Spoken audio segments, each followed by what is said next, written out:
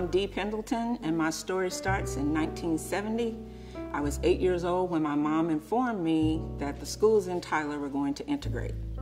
And what this meant to me was I would not enter the 4th grade at my beloved Mamie G. Griffin Elementary School. And this broke my heart because Mamie G. Griffin was an extension of my family. Instead, I would be going to Birdwell Elementary, a school across town that I'd never heard of before.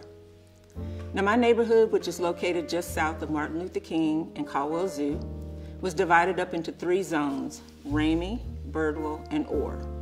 And as everyone began to get their homeroom assignments, it became apparent to me that I would know no one in my homeroom class. Now, I'd always been a good student, but to add insult to injury, I was very afraid that I wasn't academically ready to join a predominantly white school. I'm not sure where that notion came from. I'm the daughter of an educator. But still, I did have those inhibitions, and I was very anxious about starting school. But I really liked school, and I loved shopping for new clothes and new school supplies and helping my mom get her bulletin boards ready for class. So now in my household, we had 3 sets of clothes. We had play clothes, church clothes, and school clothes. Now I decided I needed to wear church clothes for my integration debut. So I decided I was going to wear an orange skirt, a white shirt, and black patent leather shoes. When I went to get my school supplies, I eyed this briefcase. Not a book bag, not a book satchel, but a briefcase. And I asked my mom, could I have it? And she said, are you sure you want a briefcase? And I said, I was sure. So I arrived the first day of school, and I wish I could have seen my own face. All the kids had on shorts, culottes, jeans, tennis shoes, and here I was looking like a corporate attorney with my briefcase. I made it to my homeroom only to find out that I wasn't on the roll, so I ended up going to the principal's office until the administrative glitch was taken care of. By the time I arrived back to my classroom, all eyes were on me and my briefcase. My teacher sat me down between Glenn Kleberg and Janice Johns, and I settled in for the day. Only that briefcase kept tripping her up as she walked down the aisle, so she asked me to put it on the counter. As soon as I put it on the counter, she said, now class, pull out your pencils and paper, and of course mine was in my briefcase. Needless to say, that was the last day I brought that briefcase.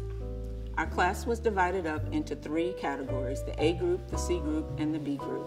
I was in the C group, and I thought that that group was the least academically inclined, but it turned out those were the students with the highest academic ability, and I was the only black in that group.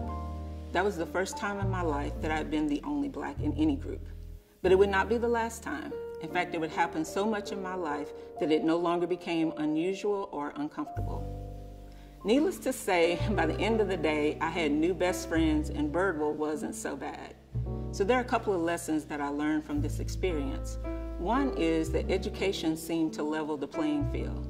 I realized that if I studied hard and I excelled, that I could gain respect with my education even when I wasn't respected outside of the classroom. I also learned that most kids don't come into life with hatred or prejudice in their hearts. I think that's something that we learn. So as an adult looking back on this situation, I am grateful that I was able to experience such good things by attending Birdwell. In the end, Birdwell became as big of an experience as Mamie G. Griffin had become. With all the political unrest that there is today, I wonder how this affects other little 8-year-olds. And as an adult, if I could look back and tell that 8-year-old something, this is what I'd say. Number 1, don't believe anything you hear and only half of what you see. Enter every situation with an open mind and make your own decisions. And don't let the expectations of something negative that might happen dictate what positive could happen.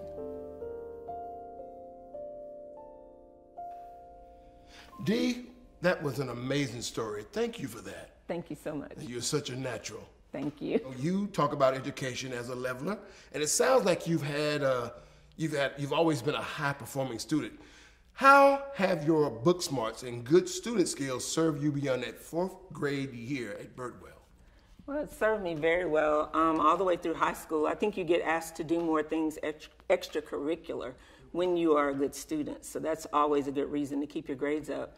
And in college, I was afforded the opportunity to study abroad twice. due to my academic ability. But moreover, it transfers into the business world as well. Your educational skills give you confidence to be able to move around in corporate America. So I think it served me well for many years. And Dee, thank you for sharing You're the story welcome. here on Out of the Loop. Thanks for having me. You're welcome.